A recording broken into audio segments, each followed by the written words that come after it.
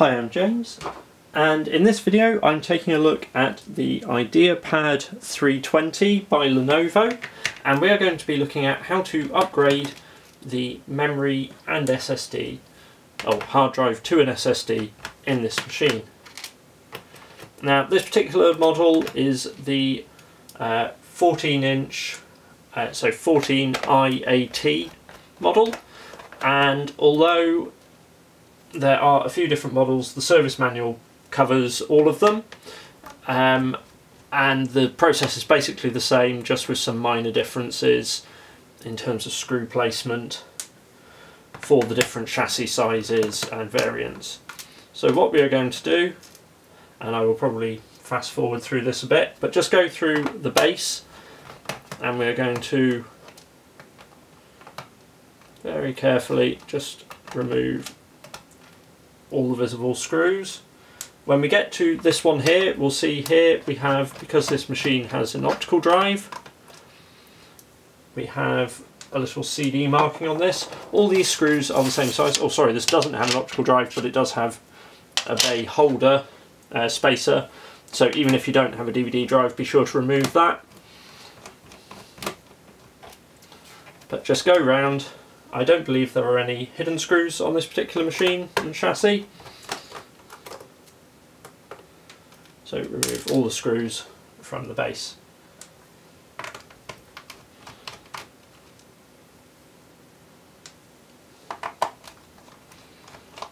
Now we have already cloned the contents of this machine's hard drive to an SSD. People have asked me how I do this in the past. I use True Image, and I will, at the same time I am uploading this, be uploading a video showing the process with that as well.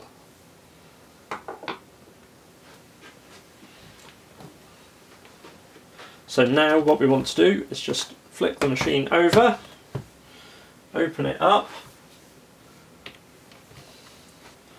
So we're going to take our plastic pry tool, and we are going to, on the edge of the chassis here where it meets, so it's quite hard to see here, but basically you have this little lip where the keyboard meets the base.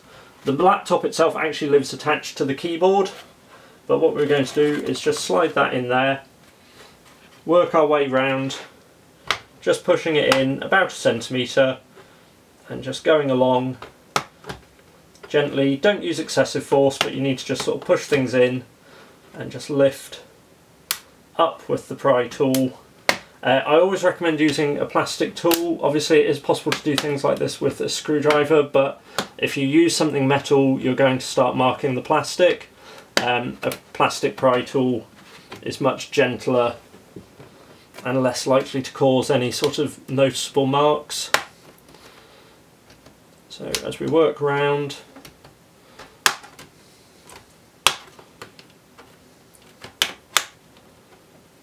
releasing as much as we can, then we are going to close the laptop back over, turn it back over, and then just grip the front corner here and gently just try and lift. We're going to go, just get the pry tool in anywhere it's not released, and then gently lift the back of the laptop off. Now the next thing we're going to want to do is, what we have here is we have the battery connector, and what we're going to want to try and do, this may be easiest just by removing the battery.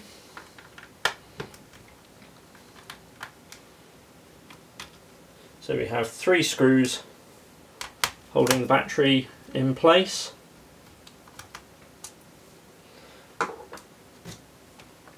We can then lift the battery up and free, and then just gently pull it to release. If you're having to use too much pressure, just be careful, because you do not want to damage the wires for the battery there, but it came out nice and easily. Now with that done, we also have the memory here. Now what we're going to do is, the memory is a single DIMM slot, I believe, hidden under here. So again, we are just going to insert our pry tool. There are these little metal clips that hold the shield on, and just by pressing down with those we can release the cover for the memory. We then pull on the two clips on the edge and we can remove the module like so.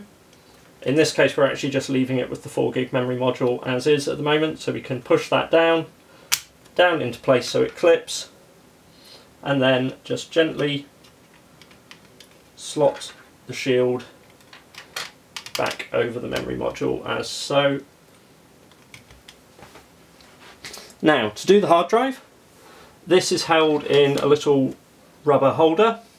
So again we're going to take our pry tool and just try and gently lift the hard drive out, and again we can just slot that out as so. Now the drive itself is held in this little caddy, so we pull that side down to release these little pins that go into the drive and remove the drive as so. We can then take our SSD, making sure the SATA connector is facing the open end, and we can slot that in, bend that side down and fit it as so. To then refit this into the slot, we want to push onto that SATA connector and down into place. If you were looking to replace the wireless card, this is also in here. There's a single screw there to hold that in. There is not, as far as I can see, any M2 slot on this board, so you are limited to just 2.5-inch hard drive. If you did wish to fit a second, so say a hard drive or second SSD, you could however get a optical drive bay caddy. The only thing you may find is you just need a bracket for attaching that, as often they assume you're going to reuse that, and because this one didn't have an optical drive, the black bracket is moulded into the plastic. But what we can do now then is take our battery, reposition that, make sure the cable is fully slotted in, and refit the 3 screws. It isn't absolutely essential to remove the battery, but it is generally good practice. It does just mean you're not going to accidentally switch the machine on while you're working on the memory. And since there's no sort of visible fan in here, because it's quite a low power processor, you're not going to accidentally work on the machine with it turned on, which could be potentially quite bad. So now all that is left to do is to slot the back cover on. We're going to open the laptop up slightly and just clip around it, making sure as many of the plastic clips re-engage, and then flip it over as so, and just again press around the edges, making sure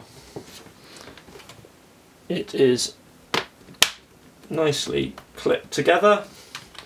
And all that is left to do then is to refit the screws into the base and slot that optical bay cover back in. I hope you found this video useful. If you do want to know how to clone your existing drive from a larger hard drive onto a smaller SSD, in this case I've gone from a 1 terabyte hard drive to a 240GB SSD, then like I say, take a look at my other videos. I've got a guide to doing that, which will be up at the same time as this video. If you've got any questions or comments or anything else you'd like to see on the channel, then do just let me know in the comments. And I'm going to finish fitting these screws back in. I will leave the video just running because people always complain if I don't. And thanks for watching.